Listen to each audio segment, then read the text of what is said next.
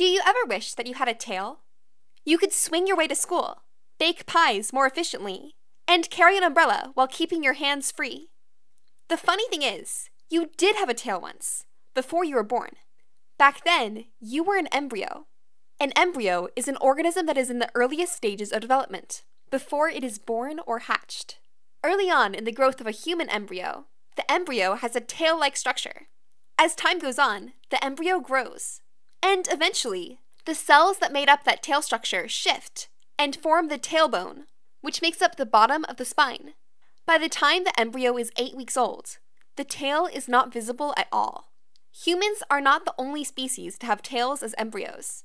We share this trait with the embryos of many other vertebrates, which are animals with a backbone, such as monkeys, mice, turtles, and chickens. Scientists call features such as embryo tails homologous features, structurally similar anatomical features that two species share that indicate that the species share a common ancestor.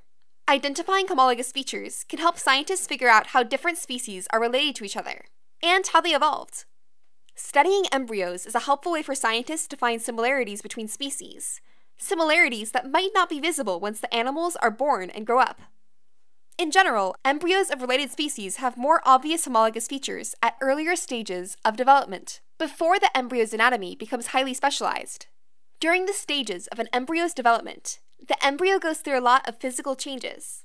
The embryo of an elephant starts out weighing less than a gram, and it eventually grows to its birth weight of about 100 kilograms. Let's take a closer look at the kinds of changes the elephant embryo goes through as it develops. As an embryo grows, its physical structures change. Some structures become visible, and others disappear.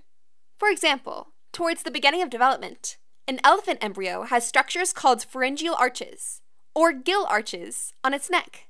As the embryo grows, the pharyngeal arches change structure and help form the ears and jaws of the elephant. And it turns out, all vertebrate embryos have pharyngeal arches early in their development.